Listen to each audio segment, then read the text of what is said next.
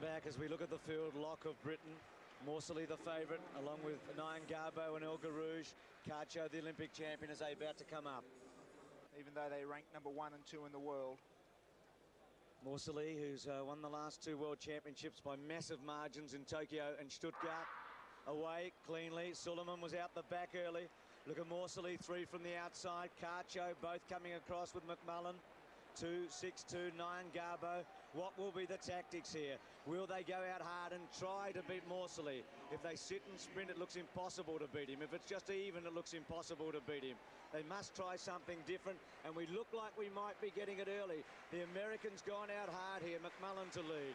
Niyongabo second, Morceli third, Chékhémani fourth. Cacho sitting on Morceli. El Guerrouj 8-7-5. Lough on the inside, Great Britain. Sullivan, Canada.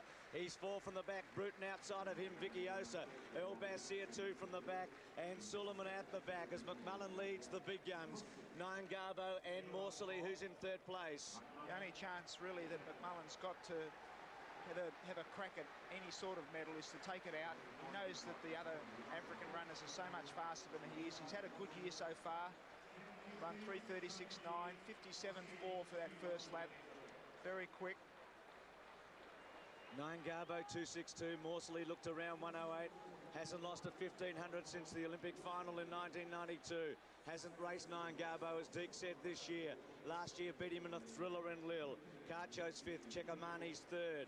El Guerrouj sitting on Cacho, who sits on Morceli, who sits on Niyongabo. Trouble.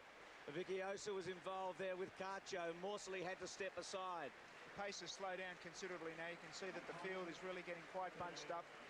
Going wide. Viciosa the widest, 4.28. 8.75, El Guerrouj, who won the world indoors. Morceli looks perfectly placed at 800. Niyongabo has to wind this up a long way from home. He doesn't have the high speed of a Cacho or a Morceli in the last lap, but he can take it a long way out. Has he the courage to put it to Morceli here today and go for a long run? 62 after a 57. They're playing into the favourites' hands. I think they've almost accepted, Bruce, that the gold is gone. They're racing now probably for silver and bronze. I can't see how Morceli can be beaten off this slower pace. Again, McMullen inside Niyongabo. He's waited all year to get a crack at Morceli. Now he goes a little Niyongabo. They do start to run a bit. Morceli sits and goes with him. Niyongabo cuts across in front of McMullen. Morceli goes straight past him. El Guerrouj the first to respond. The 3 favourites, 1, 2, 3. Cacho couldn't go with them. El Basir outside McMullen. Well, it's Morceli who's going to make the drive for home. Look at him wind it. Niyongabo, El Guerrouj will try and hang on to him. The champ's away, but Niyongabo will try and stick. Can't for the moment. 55 lap. He's stretching them now. Look at him go already, Morceli. 5 metres Niyongabo, 3 metres El Guerrouj, 2 metres El Basir. He won by a record margin in Tokyo. He nearly matched it in Stuttgart. He'll better it here. Look at this man go. He's the world record holder from 1500 through to 3000. He's broken 2 this year. He's breaking the hearts of the opposition tonight.